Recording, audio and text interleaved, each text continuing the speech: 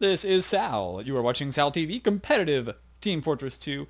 And I tell you what, I want to look as cool as this medic all the time. But I can't, because nobody will ever look as cool as this medic ever. I mean, look at that right there. Okay, anyway, I promised. Here it is. I am bringing you a new, sort of new game mode. I did want to see how this turns out, and I'm sure you're excited as well. You can see there's only 4 players on each team. What's the deal with that? It's 4v4! 4v4 King of the Hill, in fact. That is what we're doing today. We're going to see exactly how this turns out to play. Right now, you can see both teams running what looks like cookie cutter heavy... I'm sorry, not heavy, but demo soldier, scout, and medic. Nobody dying just yet, but Smithy Boy taking a lot of damage. He's got to be careful here. I think just a little bit more pressure on him by Carlos would have done a fantastic job, but Carlos will just keep with the rest of his team here, holding the point. Actually, nobody's capped it yet, and finally, Beagle 66 is going to go down. I'm going to go ahead and call these teams. I don't know what they are. I'm going to call it 66 Degrees versus All Caps. Why not? Because 2 of those guys are in All Caps. 2 of these guys have 66 Degrees in their name. I really don't get it at all. Uber charge popped here. This is not a great idea. And you're seeing 66 Degrees. You're probably not going to see the highest level of play here from them because they are not 66 players, at least that I can tell. Certainly not at the top tier of the 6v6 game. So you're going to see them make pushes that are a little bit weird. Who cares? I mean, it's going to be a fun time anyway. But what we're really trying to get a feel for is what works and what doesn't in this this 4v4 King of the Hill setup and the style. Because guess what?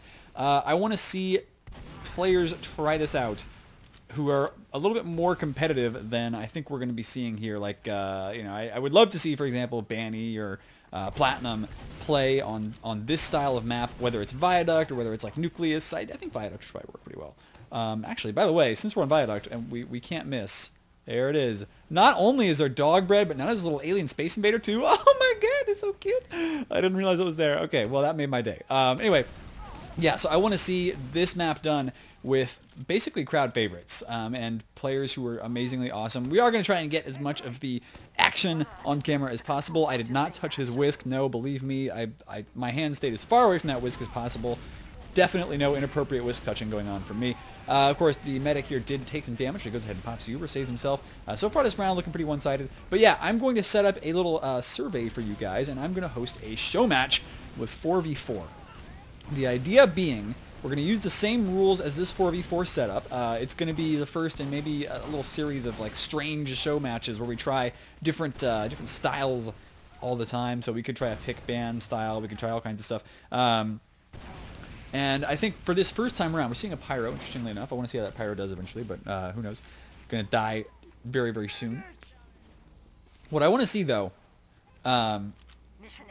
is I think for this first time around, I'm going to offer the $100 that I've gotten from that Patreon site, which is pretty awesome. This month, by the way, I'm going to do that monthly instead of per video, just in case you were wondering. But I am going to go ahead and use the first $100 I get out of that to sweeten the pot for whatever tournament I'm doing. So, not tournament, but show match. So, we're going to do a show match. It's going to be basically people you vote on, so I'm going to link the vote. And everybody who participates, so all the winners of the vote who actually play in the game, will get some money out of that $100 pot. Of course, the winners should get a little bit more, but, you know, it'll be a nice little Merry Christmas gift for all of them, or New Year's, or whenever we actually manage to play based on the players' availability. So vote. Please vote on who you want to see, you know, win some money, play some 4v4, have some fun, whether it be YouTubers or, you know, high-level 6s players, 9s players. I do want to see some interesting class variation. I want to see some high-level play.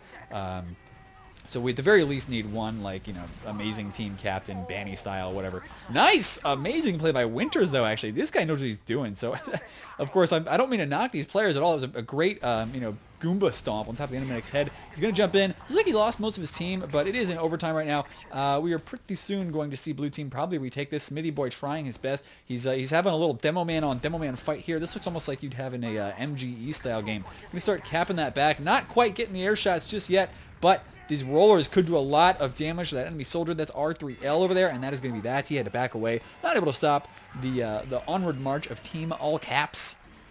I'm almost positive, by the way, it's not their team name, but we're totally going with that because that's all I got. I did not get a lot of information about this game.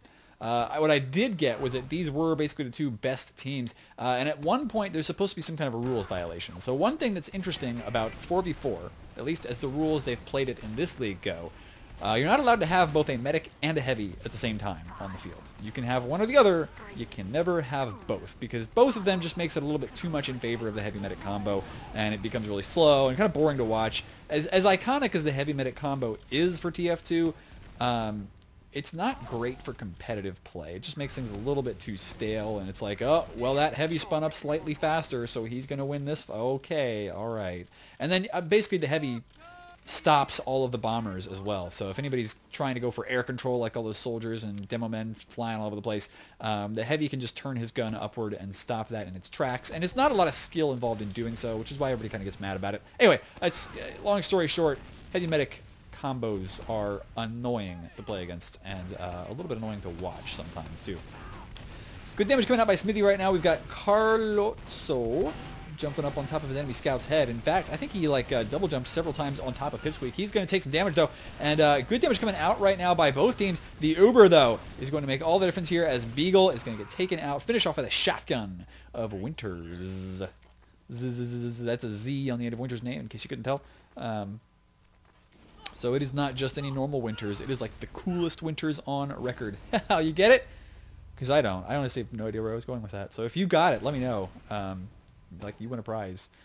R3L going to go ahead and lay some sticks down. He's going to try and push his team forward. There's not a lot of damage production coming out of the red team, frankly, here. So there's not a lot they can do about this. But I'm kind of liking the style, the format of 4v4. It's a bit hectic. You know, it seems a lot like 6v6, except there's fewer players to keep track of, so you can tell where the fight's going to go a little bit easier. I like the style. I think Did You Touch His Whisk is doing a pretty good job of staying alive as a med and popping those Ubers when he needs to. He's going to have his Uber very, very soon here, so as long as he doesn't die, it should be pretty good. There's not a lot of variation in the classes so far.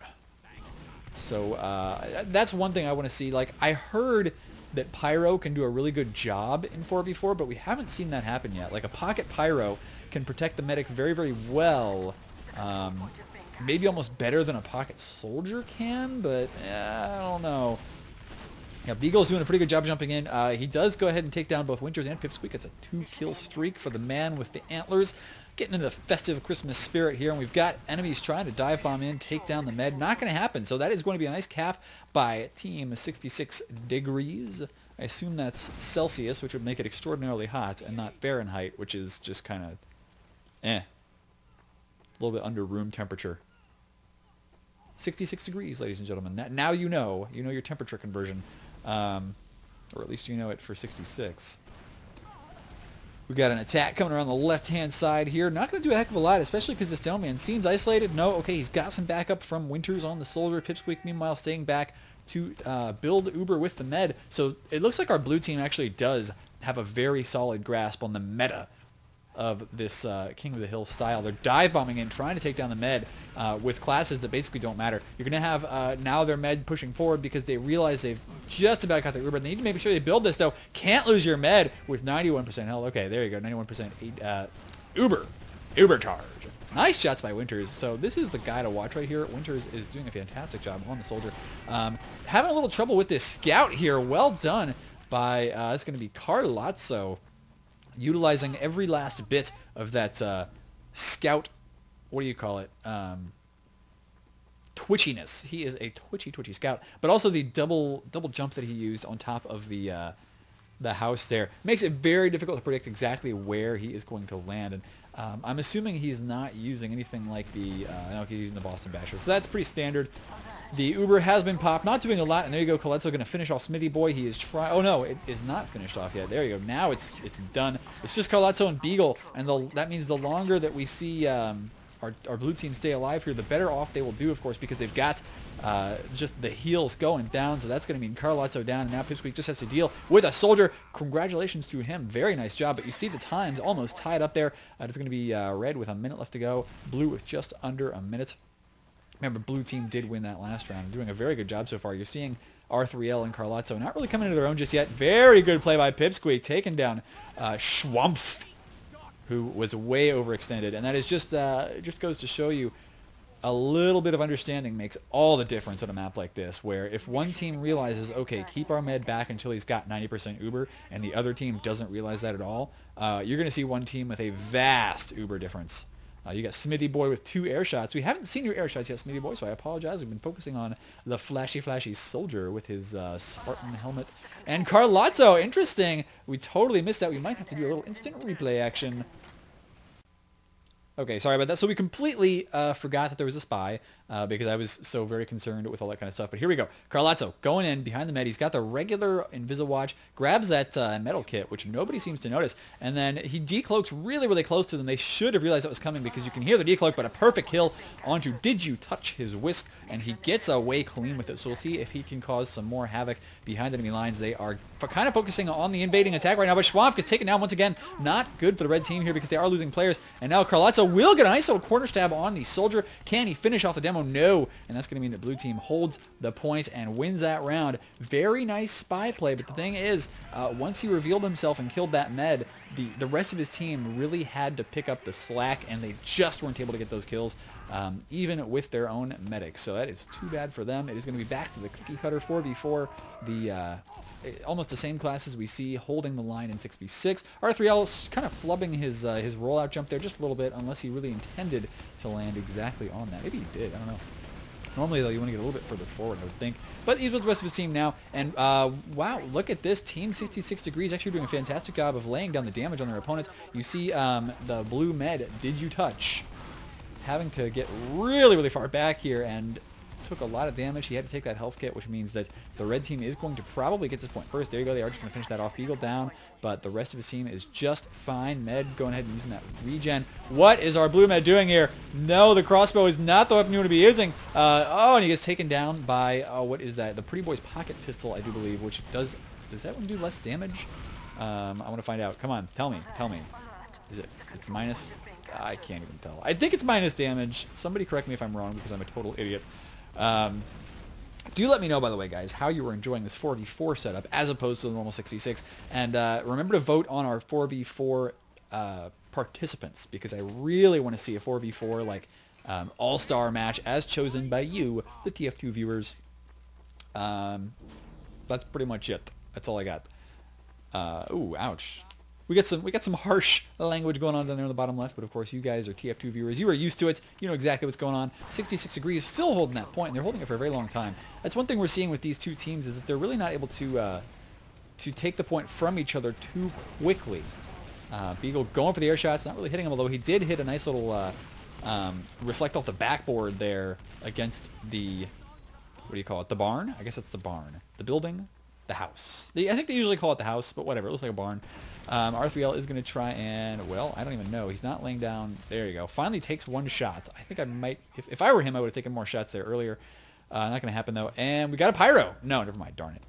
Really hoping we had a pyro there, because I want to see how pyro does, especially against a setup like this. Like, you see two classes where you can get good reflect, and there's only one class that he really can't deal with too well. That is the pyro. You've got the Kritzkrieg from the blue team right now. Smithy Boy jumping in, trying to get some damage, but he gets piped down by R3L. You've got Winters. He's going to jump in now, and we'll see if Winters can make anything happen. Let's find the Winters cam. Winters going to jump in. Doesn't find the med just yet. He does now, but not even laying any damage down, so that's going to be too bad for them. Still, oh, this is interesting. Smithy going with, oh no. Oh, he realizes he doesn't have the caber. That sucks. Smithy Boy, you tried valiantly, but your caber was gone. And so he went with the sticky jumper caber route, realizing far too late that he did not have his caber ready to go. Oh, that's too bad. It would have been hilarious if it worked, but even more hilarious that it didn't. Pipsqueak actually on the pyro now, using those reflects to maximum advantage, trying to keep his medic safe, and doing a pretty good job of it so far. But the question is, can he make this work any further? They've got the Kritzkrieg, I think, ready to go, and that means the crit rockets are coming in. Not quite going to work for him just yet. Good damage laying down by Pipsqueak. That means he does end up getting Carlotto taken down. The regular Uber is down, though, so that crit's not going to work quite yet. Did You Touch His Whisk? Is not able to touch his opponents with the Uber Saw, which is going to be just a little bit too bad for him. He's got to retreat, try and get the heals going on, build the Uber faster than his opponent. I think he should be able to do that. Watch those Uber percentages very, very carefully, because Kritzkrieg builds faster than regular Uber if they can get the damage done. But do you remember, you normally see the Kritzkrieg used on a demo man. And oh, that's too bad. I forgot about the time. That is going to be 2-1. Team Red actually winning it. So this is going to get a little bit closer. I do want to see Pyro brought into his own right, because so far Pipsqueak has been doing a good job. He's using this power jack, which I'm pretty sure as long as you have it out gives you a speed boost. So they replaced the set bonus with just the power jack doing it by itself. Nice and interesting. Oh, nice reflect there. Didn't get the damage done, but did do a very good job on the reflect. Pipsqueak going to go ahead and continue reflecting all of his projectile spam away from his own medic and his own team. Because remember that you still get those mini crits when you manage to reflect enemy damage. Plus he's got the crits coming out of his, if he can hit them, he's going to have, yeah, there you go, Pipsqueak getting the crits on that flare gun. So this is what you want to see out of your pyros, ladies and gentlemen. Despite the fact that he's using like the poorest of the poor hats. He's got the summer shades and the gibus. But he's doing a fantastic job of juggling this Uber around, making it completely useless. This is what you want to see out of a Pyro in 4v4. You want to see him shutting down the demo, shutting down the soldier, and maintaining his team's positioning, doing a very good job of laying down a lot of damage on the crits when he can get close. So I'm liking Pipsqueak's play so far. Now, he does finally get taken down there, a little bit overextended, and that means at 66 degrees we'll be able to push right in here and probably take the point. They want to take down our enemy med as well. Wow, nice. That's going to be R3L with the kill on the med. Meanwhile, Beagle's rockets keeping his opposing soldier right there in the corner. Smithy Boy, not sure what he's doing yet. Looks like he's going to go for a suicide, trying to find his opponents with his sticky bombs. Pippy Promise. I don't know what a Pippy Promise is, but it's I might actually use that from now on. I've heard Pinky Promise, Pinky Swear. I've never heard Pippy Promise, but from now on, whenever I promise somebody or somebody promises me, I'll be like, wait, do you Pippy Promise me? Like, because otherwise it's not worth it. Like, I don't believe you. Apparently people don't like it when you go Pyro, but Pyro is totally legit, so I don't want to see any of that kind of language. Pyro is a legit class, especially in 4v4, where you can do so much work with it, shutting down the jumpers. Of course, people don't like the fact that you can shut down those jumps sometimes, that you can shut down the spam, but hey, welcome to TF2, where the skill cap is different depending on what you're facing. Uber is popped for our red team. They're going to be able to hold on to this just for now. And, oh, the blue team, I was complimenting them earlier on the fact they were able to keep their med alive for so long. Now they're making a lot of mistakes. Oh, interesting. Okay, this is where the rule violation came in. So Winters came up on the heavy. He was out at the same time as the med. He gets taken down anyway, so, you know, kind of a slap on the wrist there instead of a stoppage of play. Nice kill by R3L. Not going for the caber just yet. Oh, man, but talking like this for so long is starting to hurt my throat. But, yes, nice play by R3L and the rest of his team, really, to hold on to this. And now he is going to go for the kill on the med. Not able to hit that last pipe, which would have done tremendous damage. Killed the med, but it doesn't even matter because he walked out there once again and ate it. Carlazzo getting the kill on that medic. So I'm not sure what's going through their heads right now. They are pushing their med way too far forward, though. They've got a huge time deficit this round, so it could just be they're trying to cap as quickly as possible, but that's just not how you play Viaduct. You have to sit back until you've got some kind of advantage. It's okay to bomb, you know, team members in, have your soldier in your demo dive bomb, but it is not okay to sacrifice your med over and over and just never get anywhere, which is what we're seeing. Schwab has 100% Uber right now, and we're seeing the med go down once again. This is just like throwing themselves at a brick wall. They're not even forcing the Uber pop right now. They might finally do it, but Schwab's just like, nah, we'll let the soldier die. It doesn't even matter. Pipsqueak jumping in. Can he get a kill? Can he force a pop? This is what he has to do, but he's not even going for the med right now. He's going for the demo. I'm not sure why that is, but no pop. And the med will just keep healing. R3L takes down Pipsqueak with some sticky bombs. Well placed on that. He could tell, by the way. R3L was like, yeah, I know you're going for the health pack, so no. Just no. And really, this demo is starting to pick up the pace here. Takes down Smithy Boy, no problem at all. He finally gets taken down himself. But here, finally, they pop the Uber now. Did you touch his whisk? Doing some good dodging. He's got some actually some pretty sick medic dancing skills, but it may not be enough as there is a soldier and a scout on him now. Oh, and he tries to dodge it, but it is too late. Carlazzo with that pocket pistol once again. Going to take him down. And that's going to be that. So it's 2-2 with blue team kind of face planting exactly like this little demo man Ragdoll has done. I feel bad about him, but in a way I don't, because this is actually pretty exciting.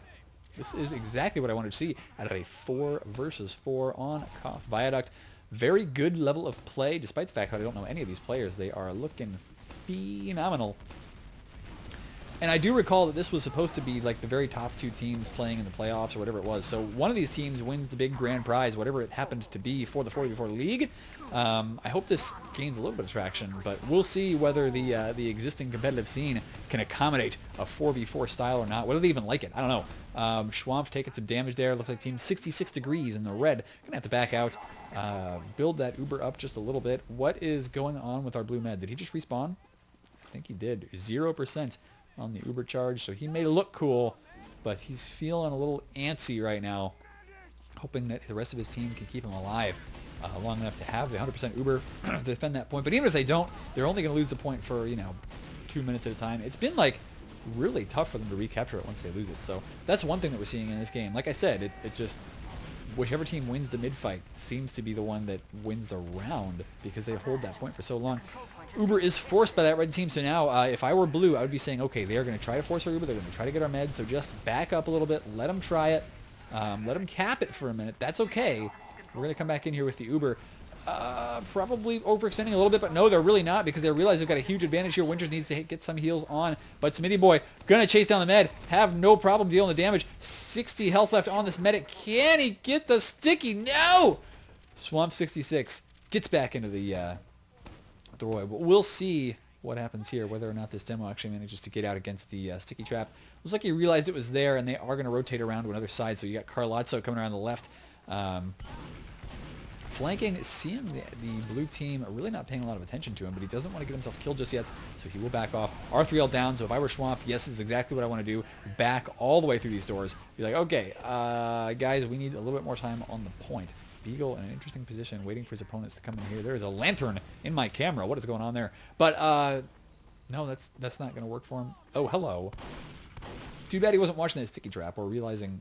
Like, if you watch your sticky bomb counter, sometimes it'll tell you when to detonate. But he wasn't watching either one. Sadly for Smithy Boy, he did not get a beautiful detonation that could have done a lot of damage. Slowed this thing down just a little bit. We do see, oh, nice double pipe by R3L, going to take down that med. Was it worth it? Yes, I think it was. Smithy Boy is the only one left alive for his team. He is probably going to try and dive bomb in or do some, well, no, just some long-range artillery damage on his opposing team. Eats another rocket. 11 health left. It's not going to take much to kill this poor demo man. Carlazzo on the cleanup duty with a very, very authoritative stance on that. So we'll see how long our red team can actually hold this, because right now it is 2-2, ladies and gentlemen, and my teeth hurt. Yeah, that's right. I just went there with that. You came out of left field, didn't it? No, well, it actually didn't, because here's the deal. You know the Invisalign braces? Have you ever heard of those? Because if you have, you know what I've got. I've got Invisalign braces on. Basically, these little invisible trays that are 3D printed. I change them once a week, because once a week is when my orthodontist told me to. But they go over my entire like lower and upper teeth. So it's like these invisible... oh, nice shots by Beagle. Getting the kills because he's got the skills to pay his invoices. Yeah, I'm trying to be as unpredictable as possible. It's not working, I know. Anyway, no, so I've got these things on my teeth that basically, long story short, they're supposed to straighten my teeth over time. It's pretty cool technology, except for the fact that they make my gums hurt, and I have developed a lisp because I cannot talk with these things on. All right. Well, anyway, so that's my complaint of the day. Nice kill. I'm not sure why Smithy Boy thought that it was a good idea to peek his head out there, but he did. Ate a bunch of spam, and now the times are getting very, very close together once again. So this is well done by the red team. 66 degrees, holding on to this point far longer than I thought they would. I'm not sure whether they played a 3 or 4. I'm pretty sure it's 4, given the time that I saw when I redid the slow motion, the replay. That's what I'm talking about. Am I just really bad at casting? I think I'm really bad at casting, guys. This might be it. This might be the last one I ever do. Just forget the vote. Don't even worry about it. I'm done. I'm retiring. Forever. I mean it this time. Carlazzo with a good kill on Winters. We've got the Uber pop that's going to push our red team as far forward as possible. They do take them the med. Very well done to them. You got Pipsqueak behind them, actually, going for the back cap. Will he get it? No, just barely Does not. But he gets a nice kill on Schwamp. He is taking a lot of damage. Probably that shotgun chipping away at him. No, it is actually going to be the scout doing most of the damage. No, Beagle finishes him off with the kill. But question is, can they stop the rest of the aggression for the blue team? It looks like Smithy Boy, as long as he can stay alive, he's going to be doing a pretty good job of dealing a lot of damage. R3L laying down a sticky trap over here, just trying to stop him. Did you touch his whisk down to Beagle 66? So that does mean Smithy Boy is going to go on an aggressive rampage. Can he get the point captured? I doubt it. But we're going to see him try. Nice kill on Carlazzo. That's probably with a lot of help from his friends, because one pill is not enough to take down a scout, not unless you got that lock and load, which is pretty crazy. It is overtime right now, so they desperately need to put time on the point as much as possible, the blue team. But they're not going to be able to. It's just Smithy Boy out here. He's trying. No, not just Smithy Boy. I'm sorry, his soldier, his scout, doing a good job. Oh my god, nice kill by Smithy Boy. So that is going to be potentially a cap by the blue team. Even a needle kill coming out there onto one of the meds. Carlazzo retreating. He's got that 140 health, which feels so nice. But they got a minute left to cap this point. The Ubers are basically even. Are they coming up on a crit streak is the only question. No, he's on a regular Uber. I'm not sure I agree with that choice entirely. But they're going to go and try to get this done. Beagle getting taken down right away. Schwamp backing off. He realizes they are not going to get anything done unless they get the kills, and they do. Carlazzo and R3O going huge. That's going to be 3-2 for the red team. Very good recapture. Blue did what they could, but that was it, ladies and gentlemen. Sorry, I guess we're just going to talk here for a minute. That was it. That was a fantastic round. I hope you enjoyed it as much as I did. 4v4. Please vote on who you want to see in a 4v4 show match for $100. Stay tuned here. Subscribe. I am, of course, Sal, and I love you.